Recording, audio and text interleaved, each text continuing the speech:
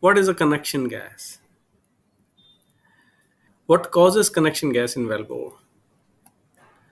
Now, answer is very simple. Connection gas, as the name itself says, that the gas which comes in the wellbore during connection is called connection gas.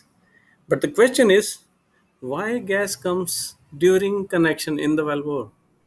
So, what happens in the wellbore during connection?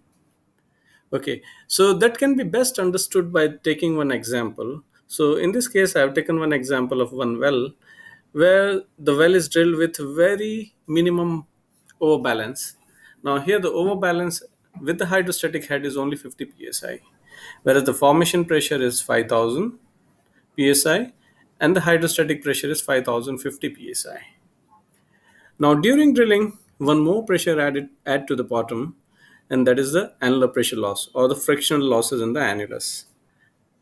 During drilling, the BHP gonna be 5250 psi. So the overbalance is 250 psi.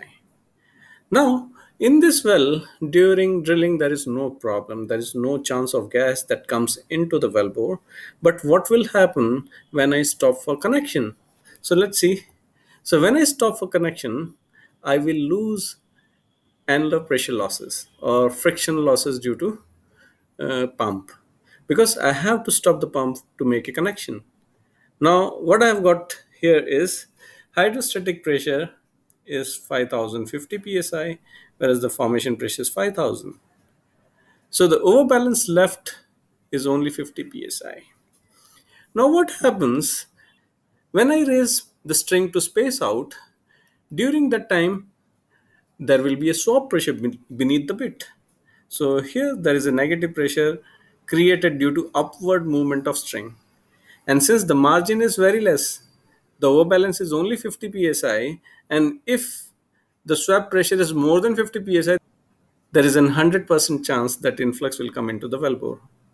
Okay, so here the swap pressure is minus 100 psi. So in this case, my BHP will go down by 50 psi, and that will invite a gas slug. So due to the upward movement of string and because of very slim or very less overbalance, it invites a gas slug. So I've got one gas column in the wellbore, as you can see. And due to this, what happens to BHP? Let's say because of this lighter fluid, which replaces the heavier fluid, in this place I've got heavy mud, and which has been replaced by a gas. So due to that lighter fluid, there is a drop in hydrostatic pressure. Let's say the drop in hydrostatic pressure is 150 psi. So after making a connection, once the gas column is inside the wellbore, now my BHP in static condition reads 4900 psi, and well is under balance because 5000 psi is acting upwards and 4900 is acting downwards. Okay, so well is flowing in this case until the pumps are off. Till the time pumps are off during connection, there is a chance that gas will keep on coming into the wellbore. But the moment I resume the drilling, so I have to start the pump. So the moment I start pump, I will again get 200 psi as an APL. So when I start pump, APL also start acting at bottom. And now the hydrostatic pressure plus APL will be 5100 psi. And the overbalance is 100 psi. So I have got no problem.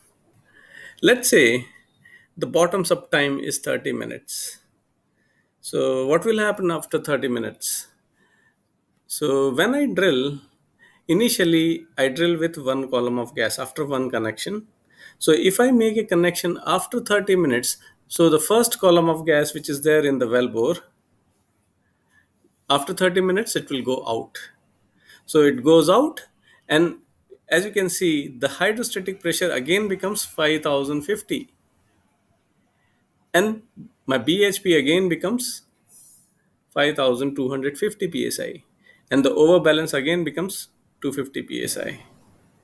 So this is very good practice. But let's say if I make a connection after 25 minutes, then what will happen? So when I make a connection after 25 minutes, with a bottoms up time of 30 minutes. So the first column of gas will be near to surface, and due to second connection I will get second influx. So I'll get second column of gas, and due to this one more reduction takes place, and due to this reduction the hydrostatic pressure reduced to 4750, as you can see in the figure. And when I start pump, so again APL will start acting at bottom, and now the BHP is 4950 psi, which includes hydrostatic pressure of mud plus APL. So in this case, my well is underbalanced by 50 psi, and continuously the well will flow. So now the well is flowing continuous. So in this case, how to drill with the connection gas keeps on coming into the well bore. So the first learning is that when I allow, as we have seen, that when I allow only one column of gas, so when I allow only one column of gas, the hydrostatic pressure plus APL still manages to be above the formation pressure, and still I have got 100 psi of overbalance. But the moment I allow two columns of gas or two influx of gas column, then what will happen? The hydrostatic pressure plus APL will be less than the formation pressure, and the well keeps on flowing. So the learning outcome from this is the good operating practice, that whenever I'm drilling, I should drill in such a way that at a moment I have only one gas column in the well bore. So good operating practice is control rate of drilling such a way that only one gas column is allowed in a well bore at a time.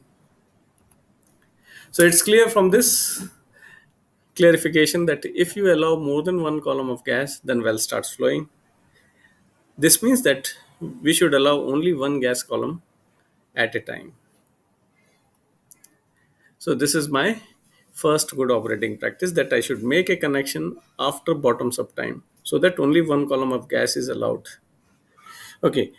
Second good operating practice. So as we have seen that we were drilling with very less overbalance of 50 psi, and to make a connection we learn that because of less overbalance, small overbalance, an upward movement of string invites a gas column, and due to this gas column there is a reduction. Now this reduction depends on volume of gas that comes in the well bore, and volume of gas depends on time taken to make the connection. So if I take long time to make a connection, then the volume of gas will be more, and if volume of gas is more, then the reduction will be more. So can I reduce the volume of gas? Yes. So if I can limit or reduce the gas influx volume during connection, thus BHP reduction will be less. So how to do this?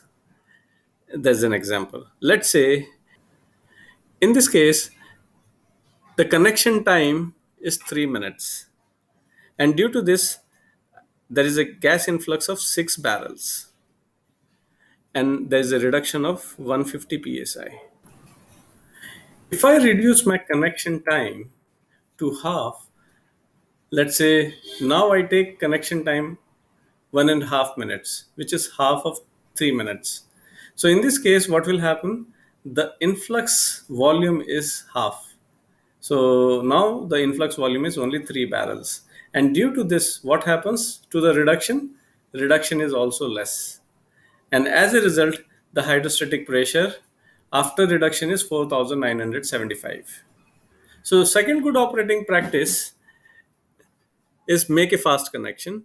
This will reduce the underbalance time, thus the volume of influx will be less. As a result, the reduction in BHP will be less. So I've got two good operating practice.